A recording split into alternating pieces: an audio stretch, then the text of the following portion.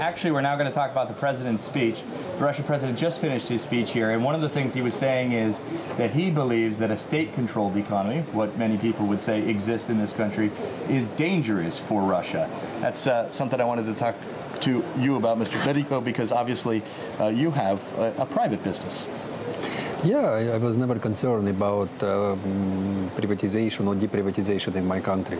I believe the trend is a very good one, and important governmental managers are exiting the boards of governmental companies and the public companies, which is definitely good things. But what is more important in the speech is that the president was describing pretty well what's going on in the company, in our country, both in good terms and in bad terms.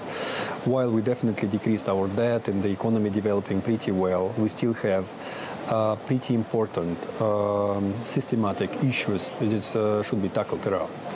And he was not only describing them well, but also creating certain objectives for us to work on in order to get them and resolve.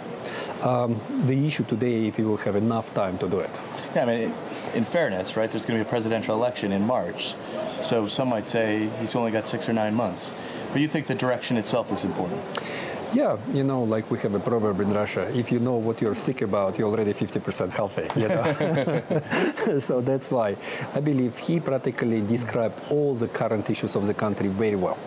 Let me ask you, obviously you're a big lender here in Russia through your bank, one of the biggest issuers of credit cards in the country. Where is lending right now in comparison? Obviously, most of the lending in Russia is commercial lending, corporate lending. You lend to consumers. But where is lending right now? Because obviously that's needed to get the economy back on track.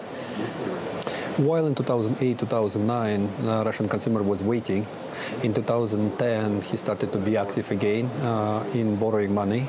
In 2011 was again very aggressive in terms of growth of consumer lending market, both in consumer loans and credit cards. So we are very happy about that and enjoying the growth.